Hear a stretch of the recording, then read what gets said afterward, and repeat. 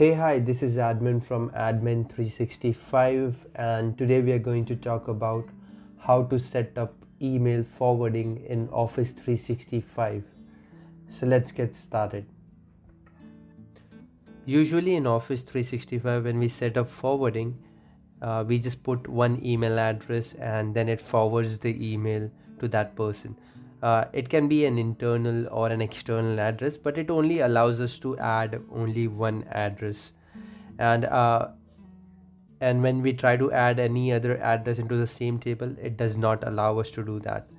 So let's see how we can achieve that. Let's go to office.com and then sign in with the admin account, and we'll see the traditional place where we set up forwarding. In Office 365 we have multiple places where we can set up forwarding. One is the Microsoft 365 admin center, which we are in right now. We go to user, active user, and once we click on the user on which we want to set up forwarding, we can simply click on the mail tab and then email forwarding. You will see that the email forwarding is applied or not, and once you click on manage, it will show you this window where you can put in only one email address, and it does not allow us to add multiple addresses even using a comma or a semicolon. So for us to achieve that, to forward emails to multiple addresses, talking about internal users and external user, we can see what happens and how we can do it for the internal user first, and then we'll talk about the external user. We will need the help of a distribution group to set this up. So let's go to Teams and Groups tab here, and then Active Teams and Group, and in here we will create a distribution list. What is a distribution list? It is basically a list which contains all the email addresses which are member to it, and once you send an email to that distribution list, it will distribute the email sent to it to all the members.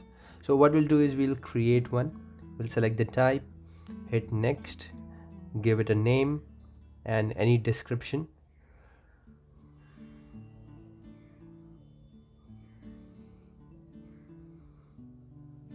Let's name it forwarding list, and click on the description window, and then you will see the next button, and then it will ask us to provide an email address. You can use the onmicrosoft.com address in case you don't want to consume or utilize the domain.com email address, and then hit next and then finish. And as you can see, the new group has been created. The reason we created the group is that to forward email to multiple addresses, we will add the recipient into the list. So for example, if two person wants to receive email forwarded to my account, I will add the two person into this distribution list and then use this distribution list address as a forwarding address on my account. So any email sent to me will be redirected to the distribution list, and with the help of the distribution list, it will get delivered to the two members of the distribution list. Here I have added 3 members in the distribution list. You can do the same. You can add as many recipients you want the emails to be forwarded to in the distribution list, and then take the email address of that distribution list and go to the user where you want to enable forwarding, and click on the user, and it will open this pane. We will go to the mail tab and then click on email forwarding option and manage email forwarding. We'll check the box and then add the distribution list address which we have just copied and created. Yeah, and you can check the box for keep a copy of the email into the mailbox if you want. I would suggest to have that checked because you will have a backup email in the main account. And as you can see, the forwarding has been enabled, and any email sent to this user AA will be forwarded to the distribution list and then will be delivered to its 3 member. So this is how we enable forwarding to be received on multiple email addresses which are internal. So for external, there is one more step that has to be added. for the recipient to be able to receive emails if they are external. Actually, there is two ways to do it. We can do it with the distribution list method, or we can do it via the transport rule. So let's see each of them one by one.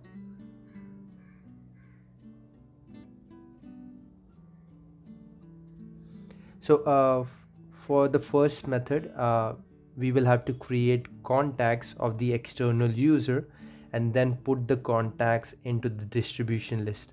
The rest of the steps would be the same.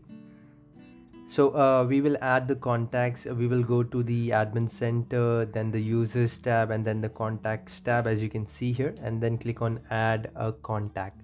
And then I will provide the details and then provide the external email address where I want to forward the email to, and create the contact. As you can see, once the contact is created, we will simply go ahead and add that contact into the distribution list as a member.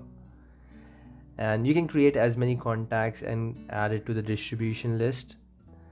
And let's go back to the distribution list which we have created earlier, and then we'll simply go there and I will show you that we can add a contact to a distribution list as well. So let's click on members and then add a member, and in this list we can see here the contacts which I have just created, and once we select it, it should be able to give us an option to add it. There you go, and we will add it, and it should successfully add the contact into the distribution list. And there you go, so it was able to add it as well. And now the member are 3 internal user plus 1 contact. You can have any combination here, internal or external. They just have to be in the distribution list, and then the distribution list address should be the forwarding address of the mailbox where you want to set up forwarding to. And currently you can see that we have 3 users which are internal and 1 contact. So we'll basically go back and to the same place where we did it. We have already added it there, so it should be still there. Even after you have added the address, you can add or remove member to the distribution list. It will keep sending a copy to the new member without disrupting the flow of it. So anytime you can add member to the distribution list or remove member from the distribution list. It was one way to do it. The other way is from the Exchange admin center. You can simply scroll down under admin centers and then click on Exchange. You have to be a Exchange admin to be able to do it. So let's go to the Exchange admin center to follow the next way of achieving this. As I mentioned, there is 2 ways to do the same for external recipient. One was the mail contact and the other one is this. So in Exchange admin center, we will go to the mail flow tab, and under rules we will click on add a rule. And once this window opens, we will give it a name, and then click on more options at the bottom, which is highlighted, to see all the options which are available for the rule creation.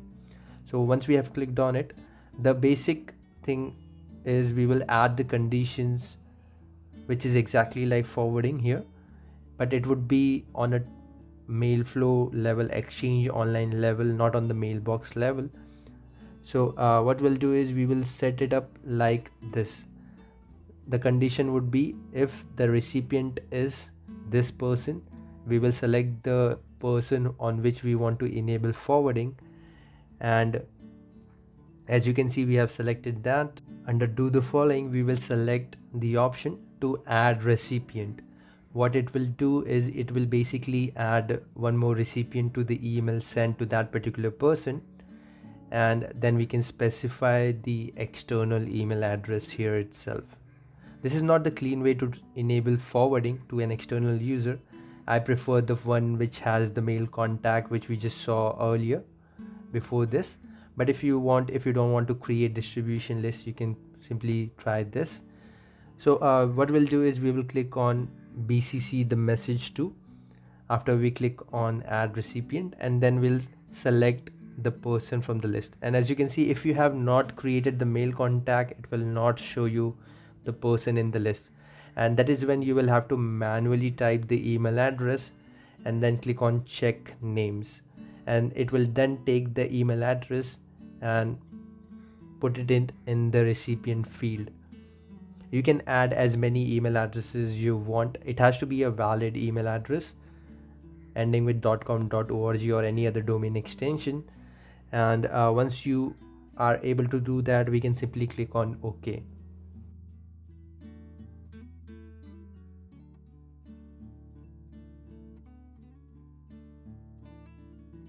And please make sure that you have the same conditions which you see here. Apply the rule if the recipient is the person on which we want to enable forwarding, and do the following should be BCC the message to the external email addresses which we want to add. So under do the following, you will have to go to add recipients and then BCC the message to. You will not directly see the BCC the message to option. So once done, you can hit save and give it a test. Everything about Office 365 is testing. You will have to test it first, and if it suits you, then you can go ahead with the deployment. And as you can see, it is saving. It does take some time to take into effect. Just allow it 15 to 20 minutes and give it a test, and it should be forwarding the email addresses to the recipients which we have added into the rule. So there you go, guys. This was how we can set up forwarding in Office 365. We saw 3 ways to do it. One was for the internal user and 2 was for the external users as well. And we did it with distribution list, we did it with contacts and distribution list, and we did it with the transport rule. In case you have any question, you can drop it in the comment section, and you have a nice day. Bye, take care.